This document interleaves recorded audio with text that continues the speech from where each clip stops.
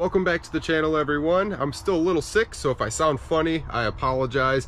Be sure to hit that like button if you hate being sick. All right, so what I wanted to come out and talk to everybody about while I was doing my oxygen therapy out in the greenhouse, all this free oxygen that our plants are rebreathing out, I wanted to come out, I wanted to do a little harvest, which I grabbed enough food for me and my family to eat up right now. And I want to talk about watering in winter. And I want to talk about solar draw and how much energy you're drawing from certain solar systems. I guess first we will jump right into the little harvest here. So we'll jump around. You can see little bug bites. That does not bother me. When plants get bitten by bugs, we are having a natural reaction. Those plants are going to fight and basically grow and regrow. And it's going to boost up their own little immune system in each plant. When they're getting bitten, they're having to heal themselves. So this is our little purple tatsoi. We got a decent little cluster of purple tatsois here. Got a nice big old heading collard leaf. I just been picking one from the bottom every once in a while here. Got a nice little pak choi or tatsoi, I think. This is actually tatsoi, I believe. This is a very good high protein food right there. We've got some of our perpetual spinach shards, and these are delicious. These are really, really good for you. We've got some of our, dinosaur kale. I don't know the exact name for it. It's just got that lumpy dinosaur looking skin. That is a very sweet kale, and it's full of nutrients. Very, very good for you. So we've got our little red vein sorrel here too. I've got a few leaves of our red vein sorrel there, and I'm surprised to see that red vein sorrel still alive in the greenhouse, because this green sorrel, or our regular garden sorrel, is very, very cold hardy. It is one of the first things that pops up for us outside the greenhouse in springtime. I'm gonna take a break from that real quick and jump down here. So we've got these two little windows, and this is just kind of dead space. All of this dead space. I haven't been doing anything, but I forgot I had my little sorrel plant down here, and it's throwing off a bunch of growth. It's really amazing to me because it's within 6 to 8 inches of the outside, and it's not insulated there, but it does get all the sun when it is sunny outside. We haven't seen the sun in a couple days here, and it's fully overcast today. We've had wintry mix and rain and snow stuff. It just sucks. So being sick and having to deal with that is even worse. So I thought I would just come out and grab some of this food up and show everybody what we got going on. So jumping from these kales and sorrels over to the regular kale here, this is a beautiful kale plant. We've got tons and tons of kale and different kinds. Lots and lots of life growing in this whole bed. Very good to come and harvest. Got a little bit of our sorrel here.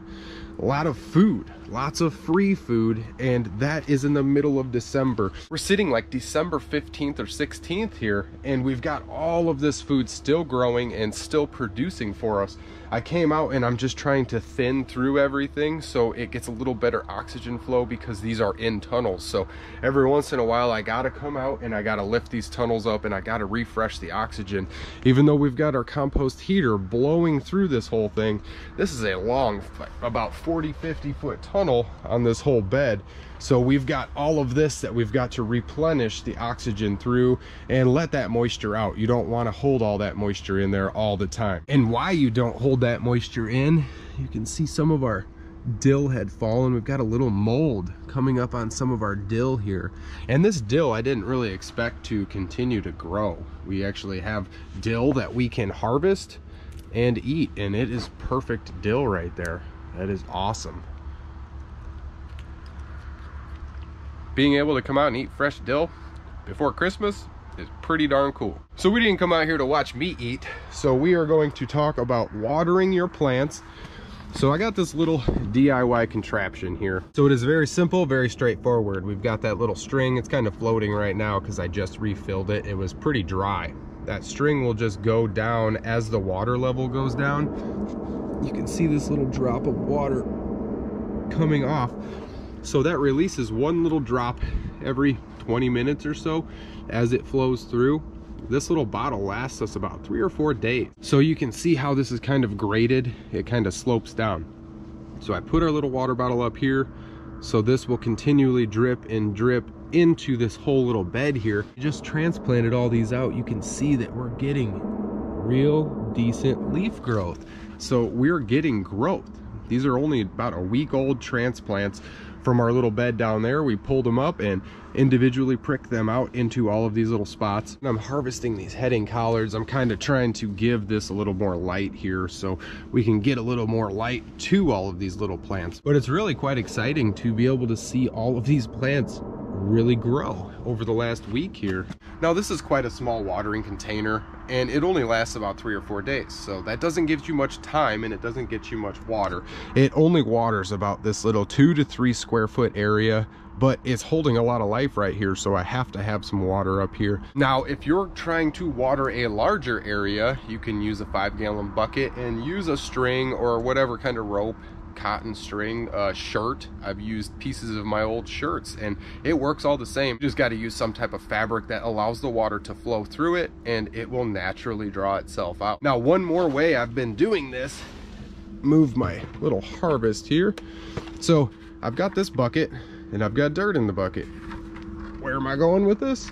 So we've got little holes all around the bottom of the bucket, maybe 5 or 6 holes in there. I didn't want too many holes because it would drain too fast. So we take our bucket of dirt and we fill this with water, and all of that dirt compacts down at the bottom like mud. So if you fill this whole bucket up, you can get over a week of watering time. All of those little holes in the bottom will slowly seep it out, and it waters about a 5-foot ring around the area of your bucket. So we can just take this bucket and set it around one of our beds, fill it up with water. As long as we got dirt in it, it will last us about a week or more. And that really beats coming out here and filling up homemade jugs or unraveling my hose in the middle of winter, which I can't even do. We can't use our wells, so being able to water out here is very crucial, and it's very important to be able to water. You don't want everything drying out, but it's also important that you don't have it too wet. So that being said, if it's too cold out and you don't have any heat in your greenhouse and you're just kind of doing a passive solar greenhouse, you're not going to want a whole lot of water, and you're going to want to use some type of small little drip water where it's only putting maybe 1 drop every 10 to 20 minutes as opposed to a whole 5-gallon bucket constantly dripping out of 5 or 6 holes and soaking in kind of like a sponge and just slowly pulling that water throughout the entire bed. You don't want that to freeze up at nighttime. You got to be very careful because you will freeze your plants and you will freeze your roots, and then everything will be dead. So having this compost heating system really benefits us, and we're able to come out here and water and get everything watered in and not have to worry about things dying. So talking about our compost heater, I want to go talk about solar power and solar draw, but I want to go look at our kale sprouts real quick here. All this kale is coming up really quickly. I am really glad to see all of this. We've got decent growth on that. Some of them are actually putting off little leaves already. Very cool stuff to be able to do this. It's almost Christmas time and we are just getting lots of growth. Our beets didn't fare so well. They didn't like getting too cold before we covered this bed up. So aside from eating the actual beet roots, you can eat the beet tops also. These are very good for you, very nutritious, and it allows the plant to keep growing. So we're not just harvesting one time. We're able to come through here and pull a lot of these beets out. We can get a lot of little harvests off all these leaves and stuff. Even though they don't look the best, they are still decent, and we've been eating them. Just saw this monster turnip. I forgot about that guy. That's a decent looking turnip right there. Okay, so let's go jump down to the other end and talk about some solar power. So here we are down at the solar banking side of the greenhouse and our methane collection side. We got everything going on down here. Got to clean my little barrel off. I still got to figure out how I'm going to connect my PEX to this barrel, but I really want to get some water inside here. Even if I don't connect it to my PEX, I want to use it for a thermal mass, just storing heat in it from the sun at least. So why I came down here is because I wanted to talk about heating and using solar power to heat, or using solar power for fans or moving water.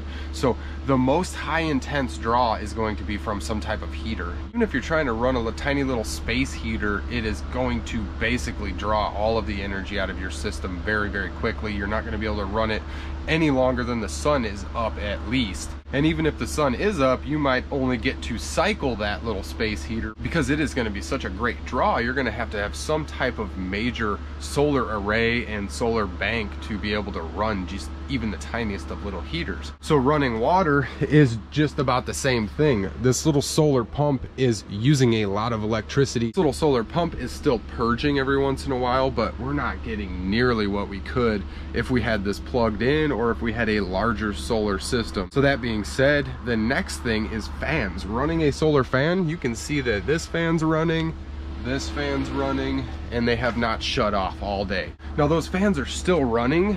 Even though we've had a wintry mix and a ton of heavy clouds, we haven't had any sunlight today. So I'm very thankful to have my geothermal running, and I'm very thankful to have my compost heater, because if I didn't set up a fan and I was only trying to run water through here, we might not get such good results. We're sitting about 55 degrees in the greenhouse right now. And like I said, it's like 29, 30 degrees outside, no solar activity. And before we started compost heating and before we put the second layer on, when we had cold temps and we had no sun, one single layer of poly was holding about maybe 10 degrees above the outside ambient temp.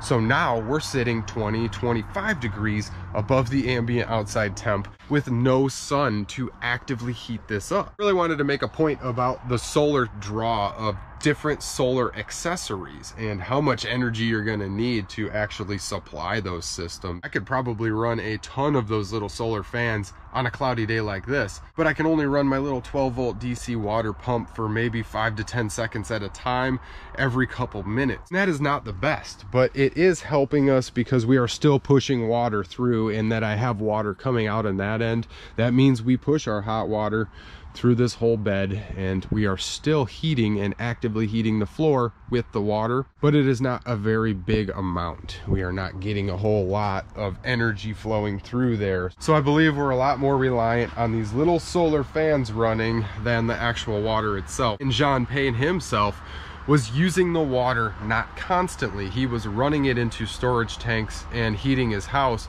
transferring from groundwater to 140 degrees Fahrenheit, but he wasn't doing that 24/7. Like, we're trying to run this as much as we possibly can, and it just runs all the time if it has the energy to do so. Entertaining, actually, being able to watch everything progress throughout this whole greenhouse, being able to watch everything grow, being able to sprout on the floor of the greenhouse, and being able to harvest all this free organic food is gold in my book. We are able to supplement some food in the winter time, and eventually we want to progress to being able to supplement all our food in the winter time off of our own land here. So if anyone's got any questions today, definitely drop in the comments below. I love to hear everybody's ideas, suggestions, questions, feedback, anything you guys got. Drop it in the comments for me. And a big shout out to all of my subscribers. You guys are awesome, and I keep getting more and more all the time. So everybody who's new, thank you very much. And to all the OG subscribers, thanks for sticking around.